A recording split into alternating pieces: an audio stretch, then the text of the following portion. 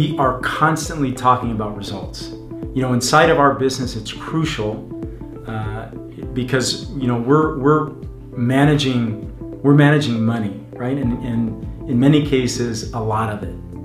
And so, you know, without results, you don't have progress, right? You don't have progress. So imagine running a business, showing up every day, or your life for that matter, and just going through life, just going through a business with no definitive target in mind, right?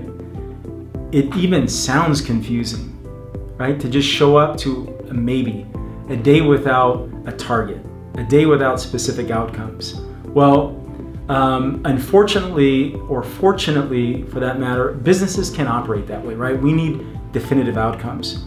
So the reason why I'm so adamant about having discussions around results in our team, because without results, the things that we're doing, they're meaningless, they don't matter, okay? So we want to get people focused, you know, clear on what the target is or what the outcome is, and, you know, get everyone focused on producing results, okay? Producing results. Results matter. You know, without results, you have nothing.